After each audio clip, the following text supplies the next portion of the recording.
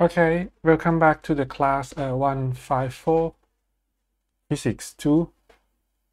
So today it's will be the last video on the special theory of relativities. Okay, so last times we stopped at the space-times. Okay, that we understand the relation between two events. Okay, so one happened and another one happened after that, and we see the conditions that which condition that we can say that the event 2 is the future. So let's say happen after the event 1. Okay, it doesn't need to be because of the event 1, but it just something happen after that. Okay, so in that time we introduce the coordinates, okay, with the x and the ct. Okay, because before that, like classical mechanics, we don't put time in the coordinate because time is the same everywhere in every frames. Okay, so we don't need to put that. However, for the special theory of the relativities, time difference in between different frames. Okay, so we need to put that as a coordinates. Okay. Okay, so what we're gonna do today, we're gonna talk about the kinematics. So let's say a single particle is moving. Okay, so when the particle is moving, so it of course is there are two events. So the event 1 and the event 2, just that is the same particle, but it's just moving in one frames. Okay, so so if we compare first with the Newtonian mechanics or 3D 3 dimensions. Okay, so if we're talking about the 3 dimensions, right? So we have the particle here. Okay, so this is x and this is y. Okay, and you have the coordinate x and y, right? And then you say, yeah, but it's the same as a special theory of relativity. You can change the frames, right? So for example, you change it here to this frame. This is the coordinate x prime and y prime. So that you can also say, okay, this is the x prime coordinates, this is y prime coordinates. Okay, and then you can write the relation between x prime and x. Okay, so in this case, if this is theta, so this x prime is x cosine theta plus y sine theta. Okay, y prime equal to the x sine theta minus y cosine theta. So this is the transformation of the coordinates. But what you know is that x squared plus y squared equal to the x prime squared plus y prime squared. Okay, so this is the invariance under the transformations. Okay, so this is what you see in 3-dimensional. Okay, x, y, z. Of course, if you can add c also. Okay, plus c squared in this side is plus c prime squared in this side. It's going to be the same. Okay. Now,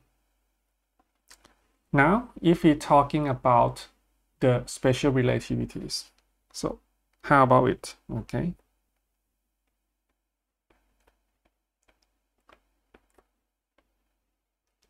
So the goal is to find the invariance. Okay. In both a space and time. Okay, so the goal is to find the invariance quantities between space and time. Okay, so this is our goal. And of course, we cannot just use a space because we understand now that we cannot really make an invariant of that. Okay. So let's start from the, as usual, we start from the Rollins transformations. So the x prime equal to the delta x minus vt. Okay. We have y prime equal to y, c prime equal to c, t prime it's gamma t minus vx over c squared, right?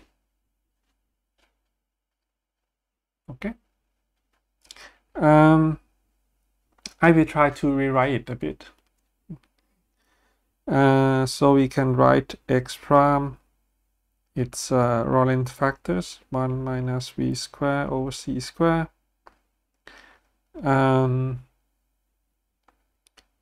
We write x minus v t, and then we divide it by c multiplied by c.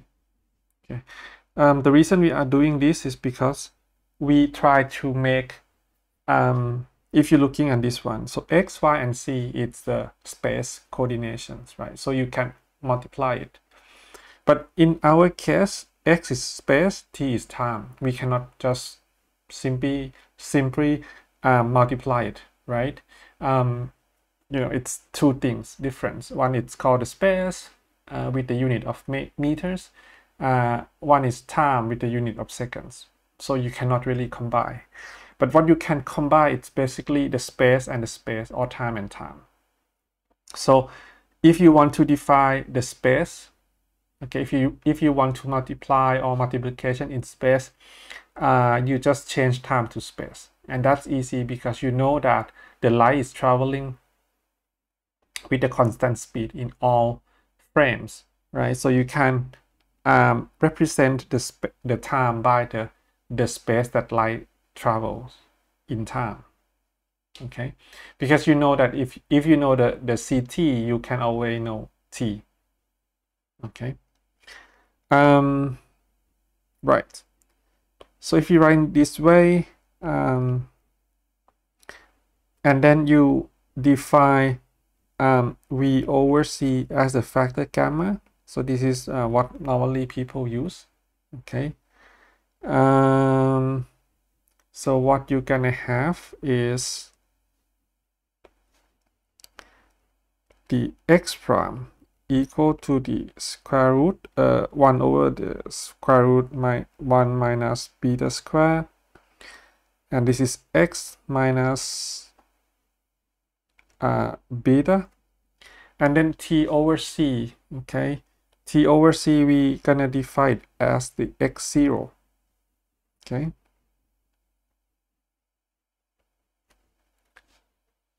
so it's a coordinate. So ct is a space coordinates. Okay, so what we're gonna do is just call it x0.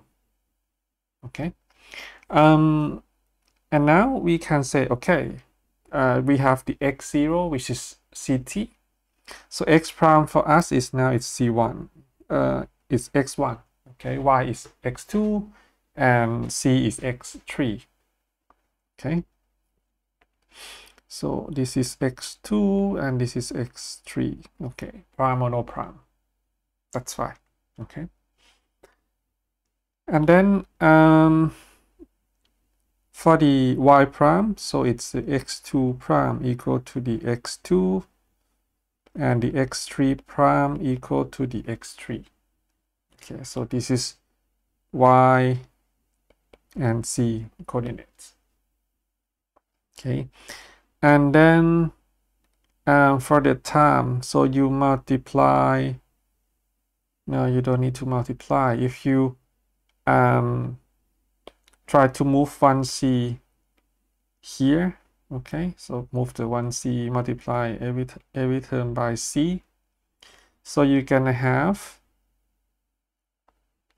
ct prime equal to the Lorentz factor ct minus v over c x, right? So you get the x0 prime equal to the square root of 1 minus beta square. C3 is x0 minus beta x1. Okay.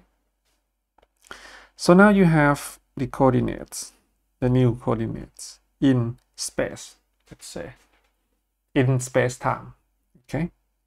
Because one is space, which is x1, x2, and x3, and one is the time coordinates in terms of space, okay? So now we have the same coordinates. Now we have x, so we need to make the combinations, okay? Something that can make it invariants, okay? Can make them invariants. So you can try to do square and multiply. You can do try to do multiply, whatever, okay? It can do in several ways, but the way to make it invariant, it's maybe limited, okay?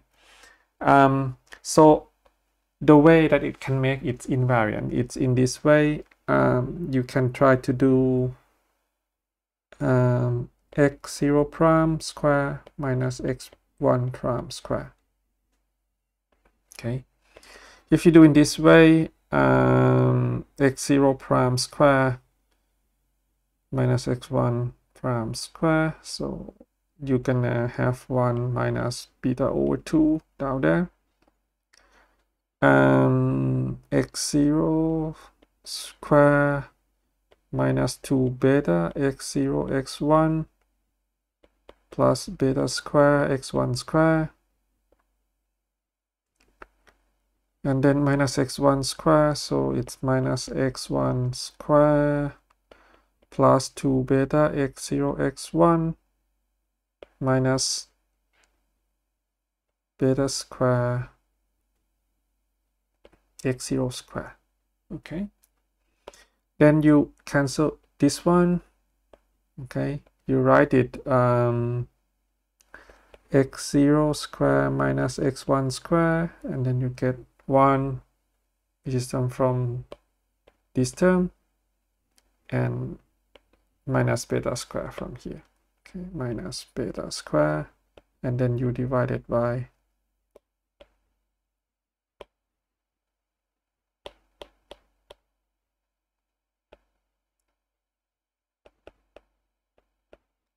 okay, so then you can cancel this.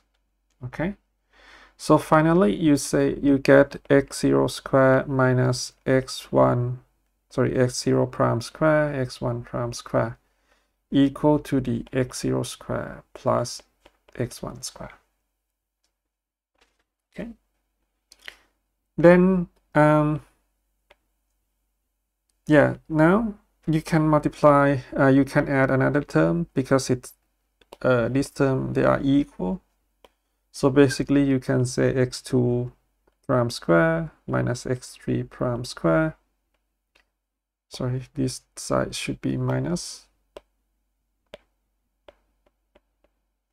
Okay,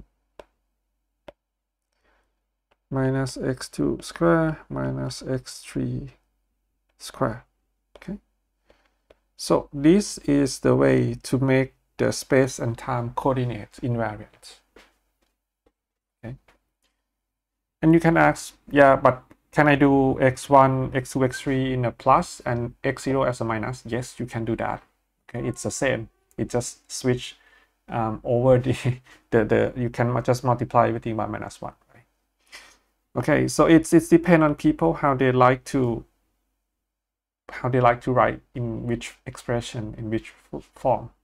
Okay, so this is invariance, and this is what we call the space-time interval.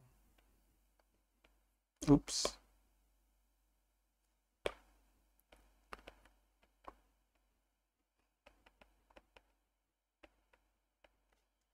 Okay.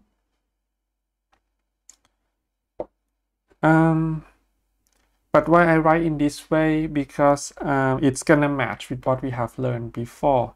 So what we have learned before about the light cone.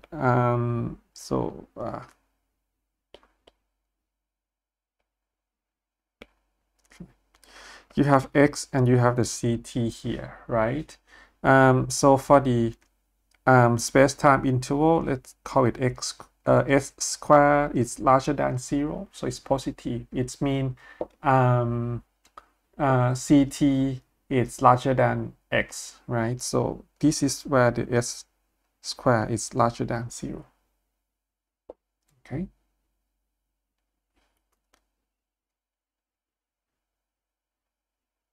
So it's gonna be the same concept as before. Okay.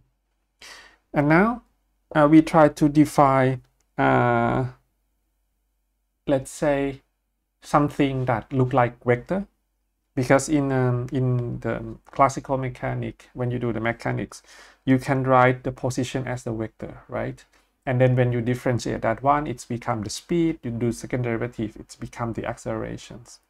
So we try to do in the same way. So we try to define something up from the x0, x1, x2, and x3. Okay. So we define the x, it can be a capital X, okay, become x0, x1, x2, and x3, okay. But don't forget that x2 and x3, it's basically y and z, okay. So basically you say x, y, z, and time, okay. So in this form, this later term, it's basically the vector r, right?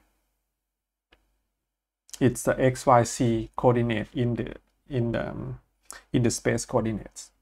Okay, so the new form, it's basically just the time and the space that come together and make it just one thing that look like vector in 3 dimensions. Okay, and then from this form, you see that x squared plus y squared is basically the dot product of the coordinates, right? You have the coordinates r dot r, you're gonna get x squared plus y squared, right? So it's the same, but we try to do it with this way, okay?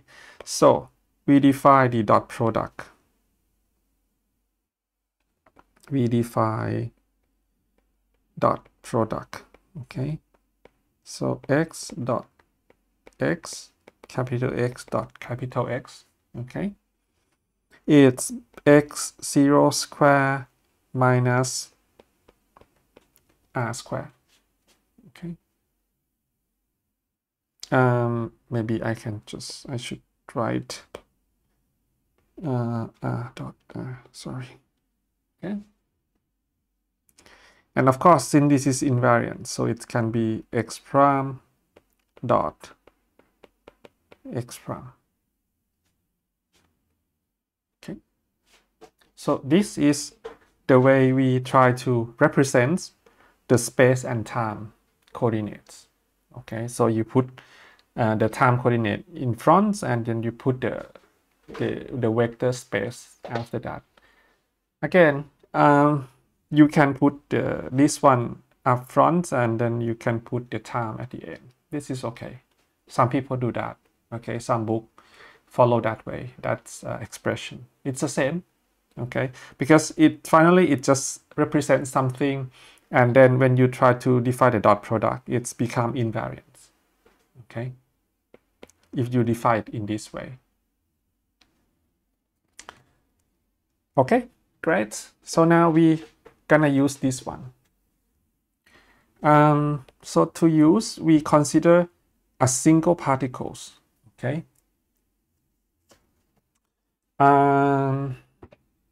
Let's say we consider a single particles. So you have x and t. Okay. The first particle is in these positions. This is called event 1. The particle is moving so to this frame, to this point. Okay. So the delta x in this case is represent the distance that particle travel.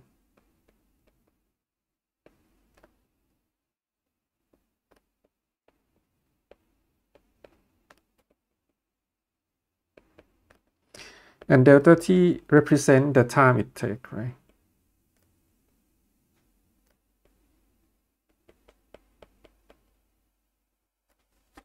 Okay. So in this case, you can find the space-time interval between event 1 and event 2. Okay. So the space-time interval, it's gonna be c delta t square, right, minus delta x square. Do you follow me? So you can write x0 at the first event, x0 as the second event. Okay, you do multiplications, and then you try to make the square. So in this case, it's try to make it invariance. Okay, so you use the dot products here, so you finally get these terms. Okay, I hope you understand.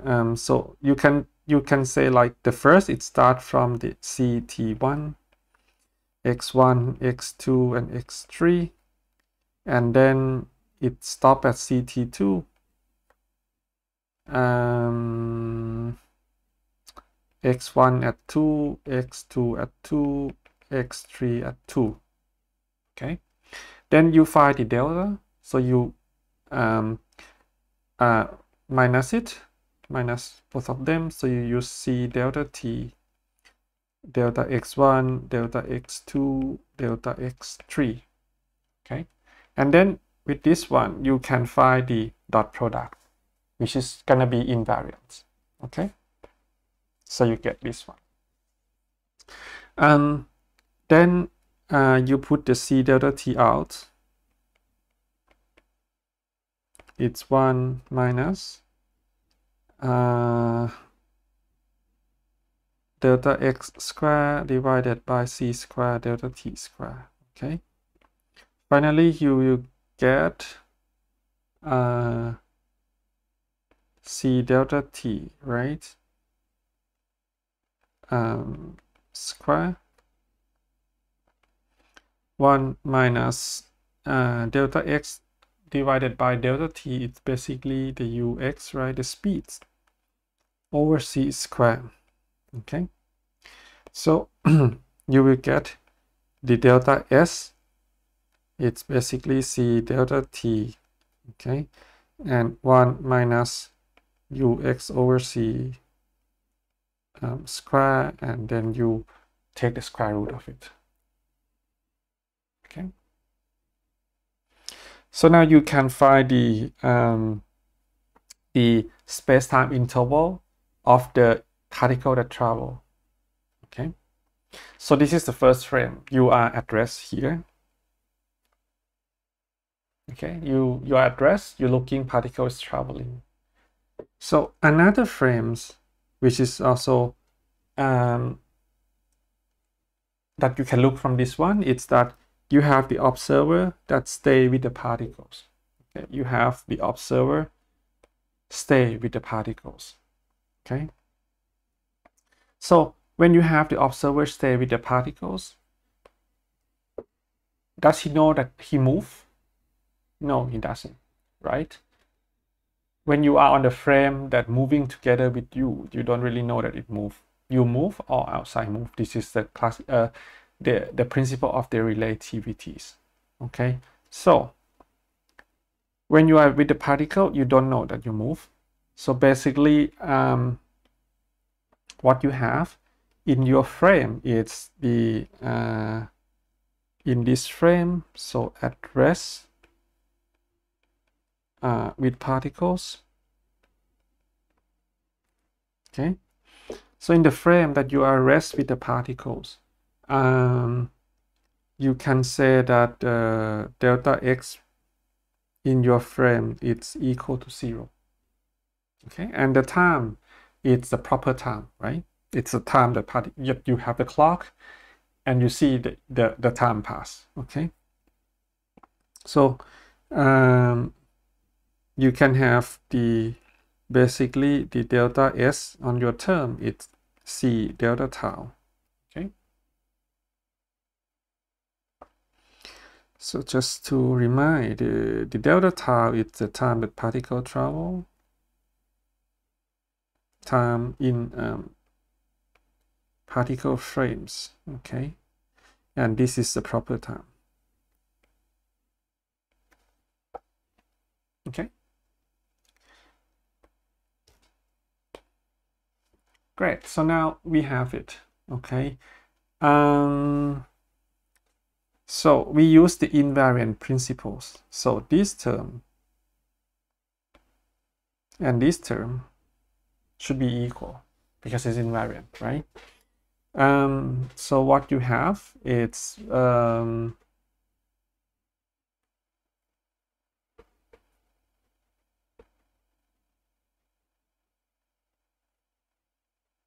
what you should have, what you should have, it's basically delta tau, right, equal to the delta t 1 minus ux square divided by c square and half. Okay, or you can write it in different way. You can write delta t by the delta tau, okay, which is 1 over 1 minus ux square divided by c square and half. Okay, and this term can be treated later that you do differentiation by time, by the proper time. Okay, so why we are doing this way? Because if we have the time in your frame that you see the particle move, it change. But if you're talking about the time in the frame of the particle, it's always the same. Right? You're looking from your frame, people are looking from the different frames. So let's imagine you have, let's say this is you, okay, and you see the particle is moving, okay, and then maybe this is me. I also see the particle is moving and I also moving. Okay, so the time in your frames and the time in my frame are different, right? But if we're talking about the time of the people in particle race frame, it's gonna be the same, right? So we're talking about this frame. Okay, the time in this frame, it's the same because it's the frame that's moving with the particle and it's a proper time. Okay, so that's why we try to do this. So in case you have to do something with the with the time differentiation, you can use this one. So you differentiate with something that you know that it doesn't change, and what it doesn't change is the proper time, it doesn't change. Okay. So now you can try to write again, put back the what we define, okay, the coordinate that we define. So we define x, okay, equal to the ct, x1, x2, and x3. Okay. So if we try to do the delta x by the delta tau, okay, why don't you try to do with the time? Because the time change in the different frames. Okay, we don't want to do that. We want to do something which doesn't change, and what it doesn't change, it's the times, the proper time, that the time of from the clock, which is at rest with the particles. Okay, so you have c delta t over delta tau, delta x1 over delta tau, delta x2 over delta tau, delta x3 over delta tau. Okay, and then yeah, this is we know. Okay, from this one we know that it's delta x by delta t and delta t by the delta tau, right? right? Okay, so we have delta t by the delta tau, delta t by the delta tau from everywhere. Okay, so you can put it out. So it's delta t by the delta tau, and then c, and then you have v, right? Because you have the delta x by delta t. Okay, so now you can say this is the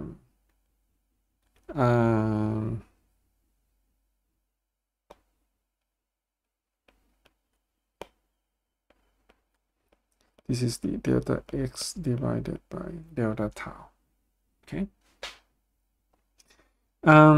so you can write this as a big V. Okay, something that look like velocities. So why we call it why I say that it's look like velocity, because basically it's the component, it's something that composed between c, which is speed of light, and the v, which is the speed of the particles from the rest frame that I'm looking, the particle is moving. Okay, so we have c, we have defined v, which is equal to the 1 over 1 minus 2x squared divided by c squared and half. Okay, and then you have c and v. Okay, then okay, let's try to do something more. Okay, we have something that look like space coordinates. Okay, something that look like vector velocities, okay, which is composed with the kind of the Lorentz factors, the speed of the light and the speed of the particles. Okay, so if you would like to looking for the kinematics, something, what we try to do is we try to multiply it by m. Okay, try to multiply v by m. Okay, so you get m v, right, equal to the 1 over 1 minus ux squared divided by c squared mc and then mv. Okay, so now you have this one. And m, of course, it's the mass of the particles that measure in particle rest frame. Okay, sometimes people call this is m0. Okay, measure in particle rest frame. So that's why, because it's only frame that we use the reference. We use the time reference there. We use the mass reference as from there. Okay. So what exactly it is? Okay, you can, if you would like to do m0, this is fine. So what we try to do is understand the physical meaning of them, right?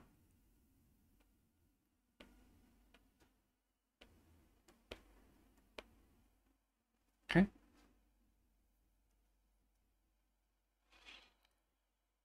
Okay. So let's start. But it's maybe if you need to look in the first and the second term, we try to do the second term first because it's easy. Okay, just to note one thing, that what I'm trying to do here is basically off from the book. Okay, the book will give you the result as I'm gonna discuss. But what I'm trying to introduce here is you develop the concept of why we are trying to define that way. Okay, what we are looking for. So we try to looking for something that is invariant, and then when it's invariant, we try to define the new coordinate systems, which are basically it's CT, which is a space that time can travel, and the space itself, so x, y, and z. Okay, and we know that we can make it invariant in some way. And then after that, we now starting to consider the particle moving, because we would like to understand the kinematic of it. Okay, and as usual, the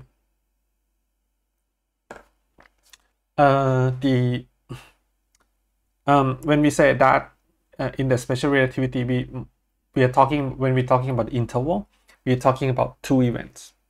Okay, but for me now, two events, it's basically from one particles traveling. Okay, and then when particle traveling, you can create the first event and then the second event. So it take delta x and it take delta t from the observer which are addressed and looking its travel. Okay, and then from that we say, okay, start from what's invariant. Okay, and then so we try to find the space-time interval from that, and then we develop the coordinates, and then we say, okay, we start from the like a space coordinates. So now we go to another vector-like thing. Okay, so it's now it's we are talking about the speed. Okay, so we try to reproduce the speed in the 3 dimension, but now in 4 dimensions, and then we multiply it by m just to make it kinematic, because we know that in the kinematic we have the momentum and the energies, right? And energy is the kinetic energies plus the potential energies. Okay, so we are talking about the second term first. Okay, so this is when the book gives you directly.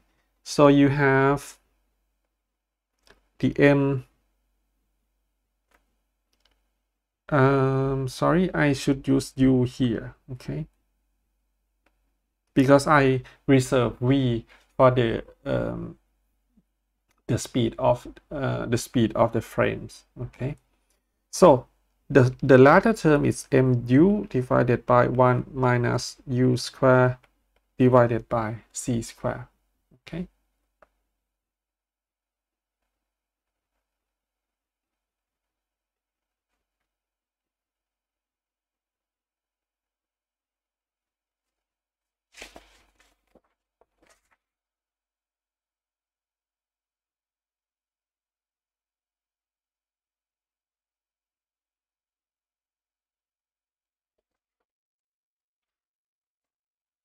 okay. So when if we considers u over c it's less than 1. Okay, if u over c is less than 1, so the Lorentz factor start to become 1, right? Finally you will get mu, and of course we know that this is momentum, right? So it's mean that the later term, okay, mv 1 minus u square over c square mc mu. So this term represents the momentum. Okay. Okay, so now we know that's how to define what we call the relativistic linear momentum. Okay, instead of the mu, you multiply it by the Lorentz factors. Okay. What you can try to do is basically you know that the momentum is conserved, right? So if we consider the two particles colliding, you know that in classical way, it's the sum of the momentum gonna be 0, right? But if you're looking a different way on one frame, that you stay in address with the particle in one frame, you're gonna see that this another particle is moving with the different speeds. Okay, both have mass m, and then you try to do the momentum conservation here.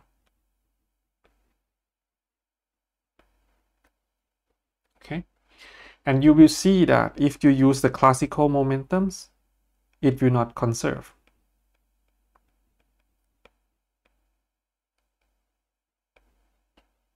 Okay, you need to do the relativistic momentum.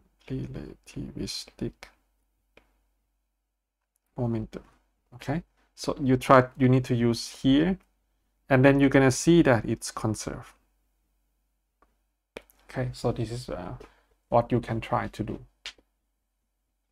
Okay, and then of course you can also show that under the relativistic condition, the accelerations decrease under the action of the constant force. Okay, so this is one example. Year one exercise in a survey. Okay, so you can, starting from to start this one, in fact we already started in the way that we try to prove the acceleration. Okay, if you try to apply that to this one, or you can redo it from scratch, this is fine also. Okay, you can have the feeling of the relativistic linear momentum. Okay, so this example is very easy. The question is it's asking that you try to compare between the classical momentums and the relativistic momentum. Sorry, and you, right? Try to compare. Okay, and that you're gonna see that with the relativistic momentum, it's 50% larger than the classical momentums. Okay, this example just calculates mu and the relativistic momentum, so just multiplied by the Laurent factors. So you're gonna see that it's different. Before you multiply, you can see that this is different. It will be different anyway because of the Lorentz factors, the presence of the Lorentz factor here, and you know that the Lorentz factor is larger than 1. Okay, so it means that the relativistic momentum is always greater than the classical momentum. Okay, so now we next we try to move to the I preserve this space here in case I need to use it later, the relativistic energies. Okay, so now we consider the first term. Okay, so the first term we call m0, which is m. Okay, you can write it m. Let's try c and the Lorentz factors. Okay, so what is it, right? Since we know that the later term is the momentum, so we can write it as p, right? So the first term, just say that maybe it's something related to momentum. We can write it as the p0. Just write it, just define it as a p0. Okay, just define the first term as p0. Okay, so what the first term is exactly. So we try to 1 minus u squared over c squared and half, right? So if you do in the same way as the momentum, so you treat u over c, which is less than 1, so the term can equal to the mc. Okay, if you treat u over c, it's much less than 1, you get the first term equal to the mc, and you don't know. what it is, right? We have no idea about it. We never learn about it. Of course you say, yeah, but it's particle that traveling with the speed of light. Maybe the momentum of the particle as the speed of light, because it's mv, this is mc. Yeah, but what is the physical meaning of that? We don't have the particle that traveling with the speed of light, right? So if we cannot do that, we need to expand the term. Okay, instead that we try to expand more, so we do the linear we do the binomial expansion of this term. Okay, you use the expansion 1 plus x over n, it's 1 plus nx plus n minus 1 x squared divided by 2 fact, right? So what we do is n plus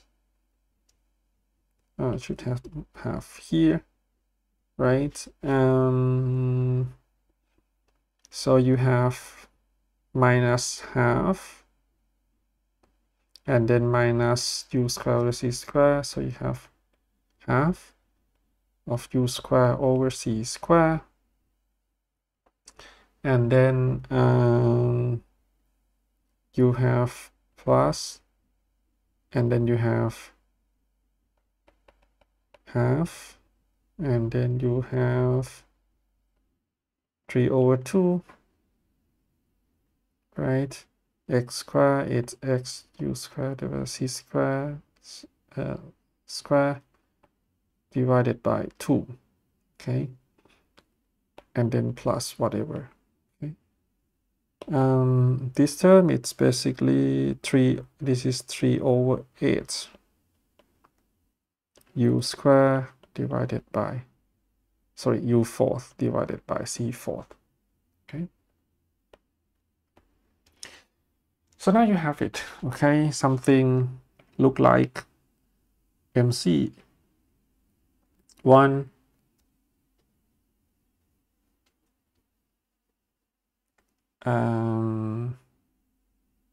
no, I can put c in.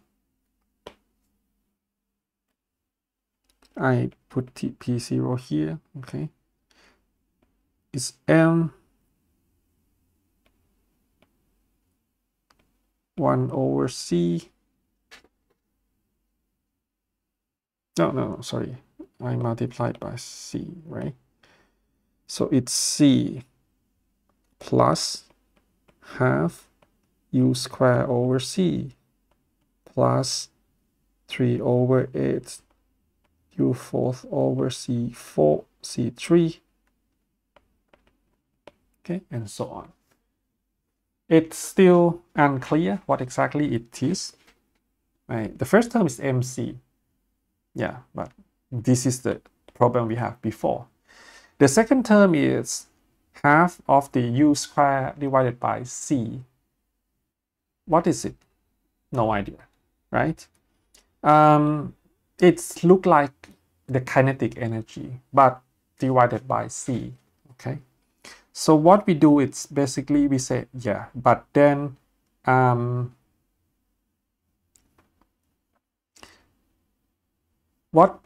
then let's multiply every term by c. So you have c p0. Okay, then the first term is mc squared. The second term, it's gonna be half of m u squared. Third term gonna be 3 over 8 m u fourth divided by c squared, and so on. Okay, now you familiar that, yeah, this is the kinetic energy, right? This is the classical kinetic energy. Then you have that feeling that this term, it should be an energy. right? Because you cannot just sum energy with something else. I mean, it needs to be the same quantities so that you can sum up. So this is the term of the energies. Okay. And then this, something that have it, the particle have it, even it doesn't move. Okay. So it's basically, it's the rest energy. Okay. Particle doesn't need to have, particle doesn't need to move. It still have that energies. Okay. The overall term, all the term after this, it's depend on the speed of the the speed of the particles. So overall, we call it the kinetic energy. This is the relativistic kinetic energies. Okay. The latter term, 3/8 and so on and so forth, they don't show it in the classical way, because in the classical mechanic, you always see it's less than 1. So that all of these terms are cancelled in classical world. So that's why you see only the kinetic energy as the half of the mu square. Okay, and plus with what we call the rest energies. Okay, so finally, at the end, we know that so you need to, sorry, just to, and then you need to know that the first component need to multiply it by C, okay, to get the correct energy form. So you know that finally, you know the kinetic energies, it's basically mc squared divided by the Rayleigh factors minus the rest energies. Okay, so this is what we call the energies, the relation between the kinetic energy, the total energy, and the rest energy. So the total energy minus the rest energies, it's the kinetic energy. So the kinetic energy is the energy that when the particle change by the force, for example, so it's work done on the force that changing the speed of the particles. Okay. Yeah, so now we have this formula. If we would like to expand it a bit, okay, from this one, if we write it, so now, maybe I need to go back a bit. So from this one, okay, we know that this term represents the energies. Okay, it's represented by the term, and then you need to multiply by C, right? This is equal to the energy. So it means P0 is basically E over C. This is what we put back to the definition of the something that we defined before. Okay, so now we have energy divided by the speed of light, and then we have the momentum. Okay, so this is it can represent by P, and this is the full momentum. Okay,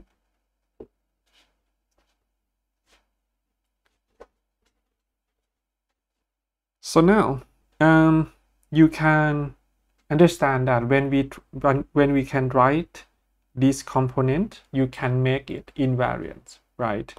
So to make it invariant, so you can make the dot products P dot P, right?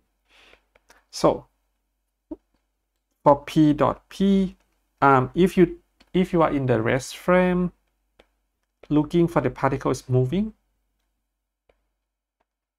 okay, so you're gonna get E squared over C squared minus P squared, right? But if you're looking in the different frames, so you are with the particles. If you are with the particles, particle is at rest all the time. Particle is at rest all the time, right? So so when the particle is at rest all the time, the momentum it's become 0, right? And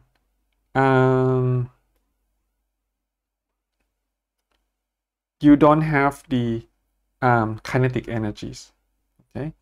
The kinetic energy becomes 0, okay?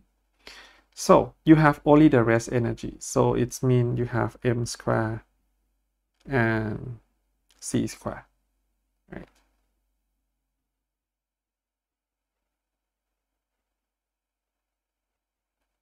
Just a second.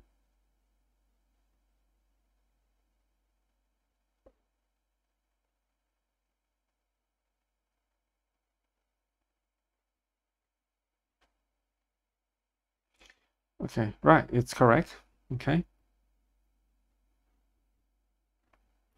Since you don't have the kinetic energy, so you have only the rest energy, which is the mc, right? So you have E over C equal to the mc squared divided by C equal to the mc. Okay, so when you do the dot product, you're gonna have m squared c squared. Okay, and then you know that this is the invariant, right? Okay, so you can find the relation E squared over C squared minus P squared equal to the m squared C squared. So you're gonna have E squared equal to the P squared C squared plus m squared C fourth. Okay, so this is the relation between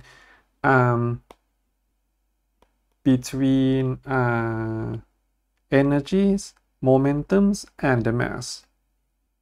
Okay, so you have these relations. E squared equal to the P squared C squared plus m squared C fourth. Okay, and then if m equal to 0, if you have a particle that have a mass equal to 0, so we learn this is the what we call photon nowadays.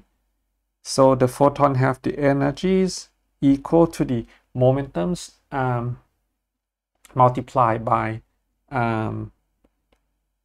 the speed of light. Okay, so this is what we call the photons. And then you can say, yeah, but this is this true? And if the photon have the mass equal to 0, can it have the momentums? The answer is yes, it can have, because the momentum is basically mu, right, divided by 1 minus u squared over c squared. Okay, so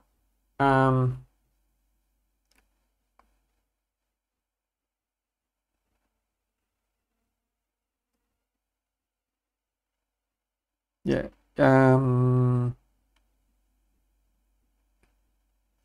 and photons, it's traveling with the speed of light, so that you can know that if this term, its denominator is 0, nominator is 0, denominator is 0, so it's 0 by 0, so it can have the momentums.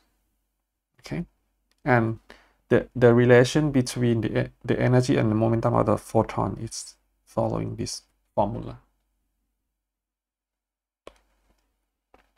Okay, so this is what you should have. Okay, and before we move, I would like to make a summaries of what we discussed up to now.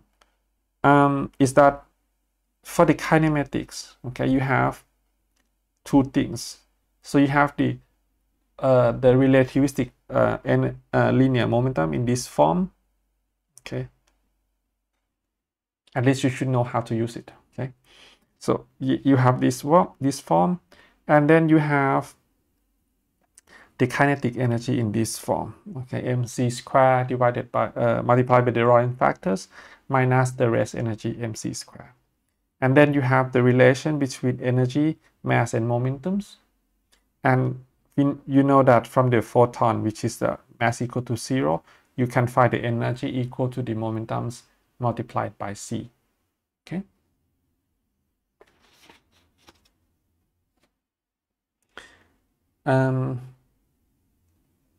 Great. So now you know that.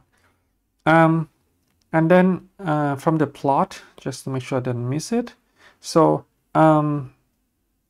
if you try to plot the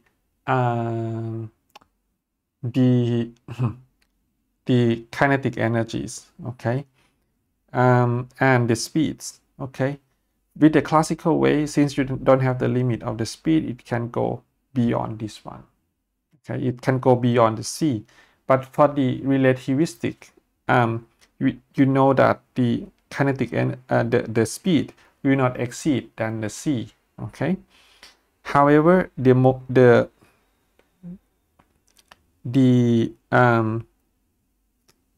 kinetic energy can also be increased. Okay, it just increasing, but it can increase, but the speed will not much increase. Okay, so this is the way that the accelerator works. So it tries to increase the kinetic energy, it tries to increase the momentum of the particle, and we don't really need to talk about the speed of the particle in the accelerator because it's very close to the speed of light. Okay, so at this point it can be 0.999999991, the speed of light. Okay, or it's beyond that numbers. Okay, it's fine, but the speed, it's just that, it's just close to the speed of light. But how close it is, we don't really need to talk about that. Because it's difficult to say, okay, it's 0.950 times and then 1. Okay, very close, or just 0.999 and then some numbers with the speed of light. It's just very close. But what we're talking about, the particle in accelerator, it's the energies of the particles. Okay, we can talk about the energies, we can talk about the momentums. Okay, because that thing can increase. Okay, great. So now we are talking about the another units. Okay, so when we are dealing with the subatomic particles, it's convenient to express the energy in the unit of the electron volt. Okay, because the particle are usually get the energies by the accelerators. Okay, and the accelerator, it's electron volt, it's basically electrons, right? Electron is the unit of the charge, and then you try to accelerate it with the difference of the voltage. Okay, so that's what we call the electron volt. So the 1 electron volt, it's basically 1 plus 6 1.6 times 10 to the 19 joules. Okay, so in this example, I let you try to calculate the rest energy of the electron in electron volt. So what you can do, it's the rest energy is mc squared, right? So you do 9.11 times 10 to the 31 kilograms, and the speed, which is the 3 times 10 to the 8th meter per second square. Okay, so you get this thing as a joules, and then when you divide it by 1.602 times 10 to the minus 19 joule per electron volt, you will get a number in electron volts. Okay, let's try to do it by yourself. You have 0.511. Okay, so this is m electron multiplied by the c square. Okay, so then sometimes people will say, yeah, mass of electron, it's basically 0.11 mega electron volt, sorry, divided by c square. Okay, so the unit of the energy divided by c squared. It's the unit of mass.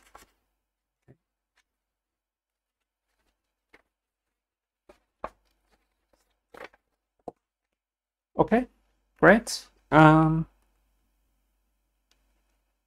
This example I will skip. You try to do it by yourself. So you have the total energy of the proton in 3 times of the rest energy. Okay, so you have the rest energy m proton c square, right? And then the total energy is 3 m proton c square.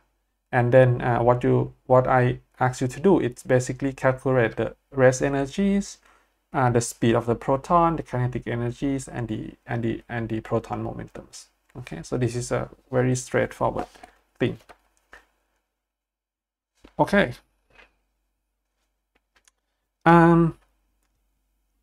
If we try to do the mass, think about the mass as the measurement of the energies. Okay. The equation of this one, the total energy, it's the Lorentz factors mc squared. Okay, it say that even the particle is at rest, okay, it still have the energies. Of course, we know that is the rest energy, right? Okay. Then, if you're talking about the conservation of the mass and energies, so the mass and energies, this conservation say that if you would like to make a sum of the mass energy systems, okay, of particle before interactions, must be equal to the sum of the mass energy of the system after the interaction. So basically, it's a conservation. So something before the interactions, it's equal to something after the interactions. Okay, and that something is what we call the mass energies. Okay, and what we have to use is this formula. Okay, the E equal to the Lorentz factors mc squared. But now we're talking about 2 particles, 3 particles, so you need to substitute the E, M, and gamma properly. So it's of the particles. Okay. For example, maybe take the example. It's easy to understand. So you have the 2 particles. It's traveling. Okay. So both have mass m and with the speed u. Okay. And one is u, but in the opposite way. It's create the total inelastic cross-section scattering, total inelastic process. So finally, it's create another mass, okay, at rest. Okay, because momentum is conserved, so it's you disappear, so the particle is at rest. Okay, so the mass energy of the particle before. Okay, so we know that for before, the first one, they have mass, right? C squared divided by 1 minus u squared over c squared, right? This is from this term, this particles. Another one have the mc squared 1 minus u squared over c squared. Okay, and this from these particles. Okay, you get the particle mass m, the big M at rest, right? So it's mc squared. They don't have the Lorentz factor because Lorentz factor equal to 1 is at rest. So Lorentz factor is equal to 1. Okay, you cancel c. Okay, so now you see that this is Lorentz factors. This is Lorentz factors, right? It's larger than 1. So the conclusion is that this Lorentz factor is larger than 1. Okay, so the conclusion is that the M, the big M, it need to larger than 2m, right? Because now it's because m is equal to the 2m divided by the Rowland factor, and this Rowland factor is larger than 1. Okay, so now we know that. So where the mass increasing, the increasing of the mass come from? So you find the delta m equal to the m, right, minus 2m. So you have 2m 1 over u square c square minus 1. Okay.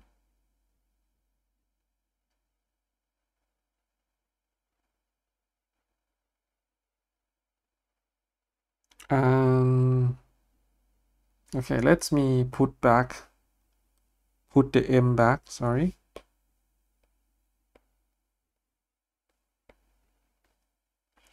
And then I multiply it by c square, and then I divide it by c square.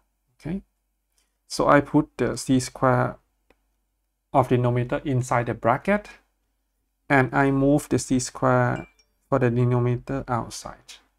Okay, so you have the delta m equal to the 2 over c square. Okay, the first one is mc square divided by the square root, right? So this is the total energies, right? The first term, this is mc square divided by the square root. This is total energies. The second term is mc square, which is the energy at rest. So the difference between total energy and the energy at rest is the kinetic energies. Right? So the difference of mass, it's coming from the kinetic energies. Okay, so the mass increase, okay, also from the kinetic energies. Okay, so this is how to interpret that when you make the particle collisions, you can create the high mass higher than the summation of the mass of the particle that you try to make the collisions. Okay, and the reasons that why you can create a bigger mass, because you have big kinetic energies. Okay, the kinetic energies convert to the mass. Okay, and this is the keyword of the particle collisions, the particle colliders. So in this example, this is the large electron positron collider. Large electron positron collider. Okay, the LEP. Okay, at CERN. So you collide electrons. Okay, you collide electrons and the positrons. Okay, and you create a C boson. Okay, and you see the mass difference. Electron is only 0.5 MeV, and the C is 91 GeV. So it's at least 1,000 times bigger. Okay, so how can this happen? How can you how can you make a very big mass from a very tiny small mass? That is because it's not only the mass that creates a mass, but it's also from the kinetic energies. Okay, so that's why we try to accelerate the proton. So we increase the kinetic energy, we increase the momentum to that, and build a big a heavy particles. Okay, so this is how it works today. Okay, so you don't really need to create a big mass. You don't really need to create first a very big heavy particle and make it collide to create much bigger, but we can just starting from a very small particle, but put a lot of the energy to it, try to accelerate it, try to increase the momentum to that. And when you make it collide, that can create very big particles. Okay, so this and in this situation, you see that it's more than 1,000 times heavier than the mass of the origin, which is the electrons. Okay. So this is the way to make the colliders. The fission is the same. Okay, so if you try to break the particles, okay, so looking at different point of view, you have the big particle and you try to create a small one. Okay. If you're looking in this formula, so from the mass energy conservations, okay,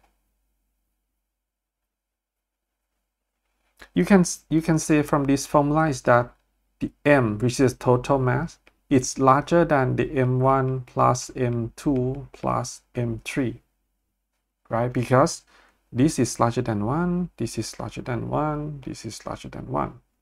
Okay, so the mass of the big particle is larger than this one. So we have the loss of the mass. We lost mass in fissions, but the loss of the mass is going to increase energies in motion of the particles. Okay, so the mass is converted to the kinetic energies for fissions. So it's opposite way. So if you make the collisions, the kinetic energy is converted to the mass. But if you make the fissions, the loss of the mass creates back the energies, and that in form of the kinetic energy. So when the big particle it's decay or it's break down, the small particle can travel because they have the kinetic energy coming from the loss of the mass. Okay, so this is when you try to looking on the fissions. Okay, great. So I think we are done today with the end of the topic of the special relativities. Hope you enjoy this because it's quite new. The next one is going to be more fun about the quantum mechanics, so it's going to be very new to you. Okay, let's try to finish this videos, and then we're going to have the review to make sure that you understand, and also exercises, a few of them, okay, to prepare you for the exam. Okay. Okay, great.